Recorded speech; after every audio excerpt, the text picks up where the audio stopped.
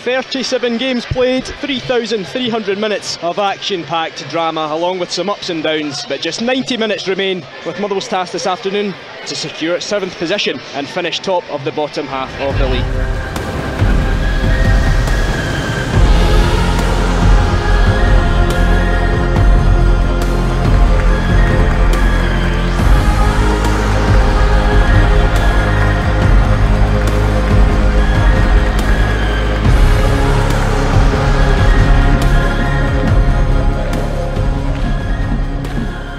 United wanted a foul there, but play carries on. Goss plays it down for Van Veen. Van Veen, can he get a touch there? He can!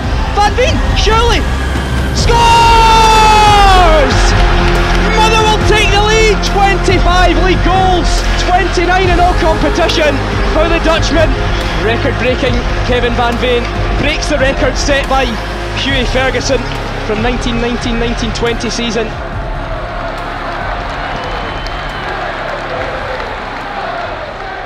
The most important point, that with the turnout of the supporters, that we managed to get 3 points and we managed to cement that 7th place. Yeah, of course, with aspirations to be higher up the table than that, but from the situation, the position that was inherited, it's just about as good as it could be. 30 points in 14 games, a pretty remarkable turnaround in my opinion. Spittal will leave it to Obika. Van Veen lays it to Spittal. Spittal thinks about the shot, does shoot and scores! Into the bottom corner and brings the Steelman level. With that squad that we have in there, then we are a match. We've shown that we can be competitive with any team in the division. I sincerely hope that I can keep as many of the players that are currently in there. We have shown that we've got a real good nucleus here, and we find ourselves in a pretty good place. To Furlong, can he deliver? He can, looking for the head of somebody. Johnston, it's a goal! For Motherwell! He's had one ruled out already. This one's not, and he goes over to the linesman and gives him a hug there. Less than 10 minutes to go.